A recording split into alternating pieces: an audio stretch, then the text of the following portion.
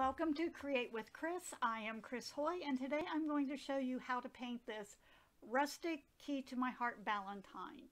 Starting with chalky gesso and a rectangle plaque, just going to apply the first base coat with up and down strokes to the edge, not quite all the way. This is rustic, so we're going to allow it to be just a little bit rustic in the way we apply the paint. Once the first coat is on, I'm going to heat dry it, and I realize it's a little more uneven than I prefer. So once it is dry, I'm going to add another coat of the chalky gesso very quickly, just to give it a little more strength and color. Same up and down strokes, and I will give that a quick dry. Again, I'm not going all the way to the edges. I just want to cover most of it. We're going to put the graining on, so that will take care of the uneven edges. Give it another quick dry, and then we can start working on the graining. For the graining, I'm using a texture brush, and this is a fantastic brush to use to create some really unique textures. I'm loading it with thin soft black. The brush is damp but not wet, and I apologize, I'm off the camera, but I'm going to start at the outside edge and pull it towards the center, and I have a very light touch, almost like a whisper across the surface, darker on the edges, lighter toward the center. Never start in the center, and it'll just blend in perfectly.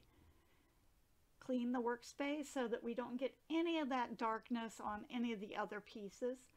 The heart is going to be just a simple base coat of tomato red, and I'm starting in the center. I pull it toward the outside, that way I don't get any drips running down the outside edges. One quick coat, and that should cover that really well. Clean the workspace again.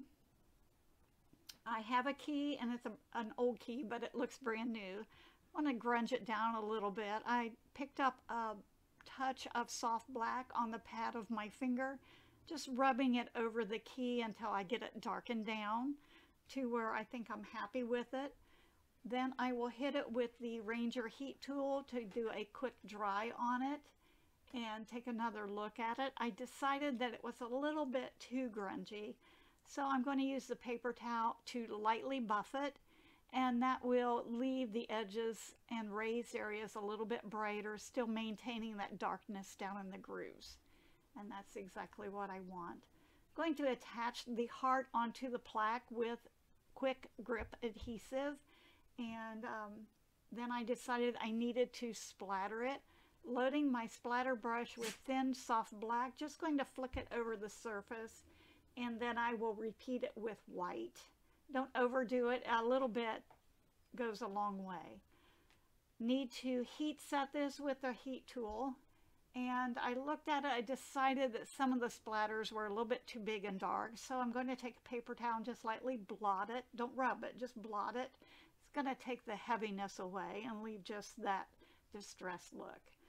The cording I'm using is hemp twine. It's a little bit thinner than jute and a little bit tighter in weave.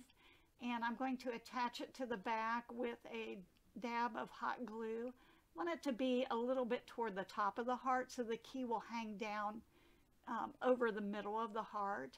And I'm going around about 6 times in a kind of an X so that it crisscrosses in the center. Run a bead of glue across all of the strings on the back just to anchor everything down. I have a heat mat, so I'm going to press it flat on the heat mat to remove off the excess cording.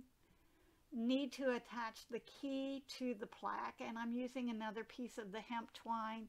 Cut a section off and thread it up below where it crosses over the heart.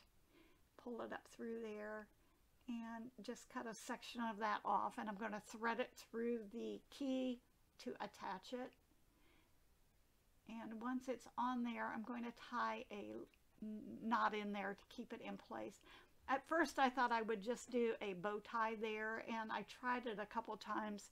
It just misbehaved and didn't do what I wanted it to do. So I decided to pull that out and just make it a knot. And I'm going to create a bow with another piece of the twine, and then I will attach that to the plaque, and that just gives me a little more ability to make it go exactly where I want it to go and be exactly the right size that I want it to be. Sometimes the twine can have a little bit of an attitude, so this will make it a little more workable. Take a dot of hot glue, just going to put a little dab there and secure the bow right there, and then I'm going to adjust the hanging tails so that they hang just like I want them.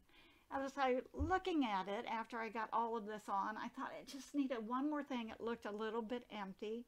Decided that maybe need to have just a little bit of a word on there, and I found a stencil. It says love on it. Using my spectacular stencil brush and soft black, the bristles are really soft. Just a little bit of paint, wipe most of it out on a paper towel, and it just puts that word love on there. That's all we need, just that little bit. I think it turned out fantastic. I love it, and I hope you do too. Everything that I used today is available at Cupboard Distributing, www.cdwood.com. Thank you for joining me, and hope you come back next time.